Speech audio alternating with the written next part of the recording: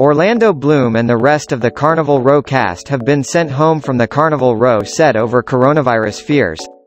The dad-to-be, whose fiancée Katy Perry recently announced her pregnancy, is to be quarantined along with the rest of his castmates including Cara Delevingne.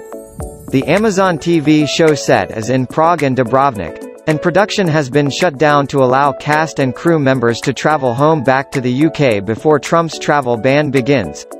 Orlando pulled sad face in video posted to his Instagram. "It's farewell from us as we go home to be quarantined. But we're coming home, to the States, at least I am coming home to the States." He added, "Good luck everybody, stay safe out there, self-quarantine. It seems really crazy this whole corona thing, but do the right thing by you and your family and stay safe and in few weeks we'll beat this bad boy." The travel ban on between the US and Europe comes into effect from midnight on Friday. Meanwhile, Orlando's Love Katy has been performing in Australia at benefit concert to raise money for the bushfires. US actors Tom Hanks and wife Rita Wilson have both been diagnosed with the virus. They are working on Australia's Gold Coast and have been isolated in hospital there, in stable condition. Tom posted on Instagram, "Hello, folks. Rita and are down here in Australia.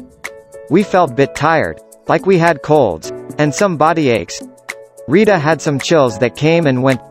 Slight fevers too. To play things right, as is needed in the world right now, we were tested for the coronavirus, and were found to be positive. Well, now, what to do next? The medical officials have protocols that must be followed.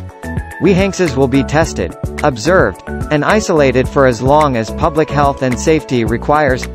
Not much more to it than one day at a time approach. No. We'll keep the world posted and updated.